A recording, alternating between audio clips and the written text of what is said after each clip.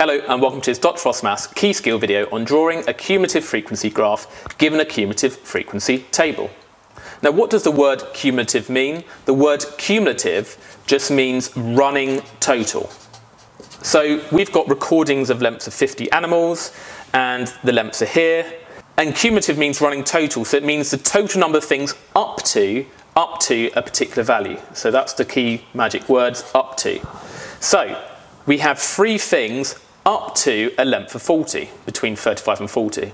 And then we have 8 animals with a value of up to 45 centimetres, because it's from the starting length of 35 all the way up to our current value we're considering of 35.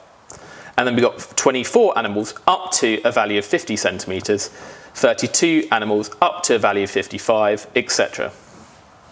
So it's quite easy to plot these now. We just use the value on the right of each range, the value we're going up to, the length we're going up to, with the cumulative frequency. So we've got 3 animals with a length of up to 40. So we do 40 and then go up to a cumulative frequency of 3, which is roughly here. And we also need to have a starting point. So what length do we know we have no animals of a length up to? Well, we have no animals with a length of up to 35, because we know the length of all the animals is at least 35 centimetres. So therefore, at 35 centimetres, we know there's 0 animals with a length of up to that. So this value on the left, we need an extra point where we plot that with a cumulative frequency of 0, because there's no animals with a length of up to 35. Now let's plot the rest. We've got 8 animals with a length of up to 45, say 45, 8, which is roughly there. And then 24 animals with a length of up to 50, so we're going up to here.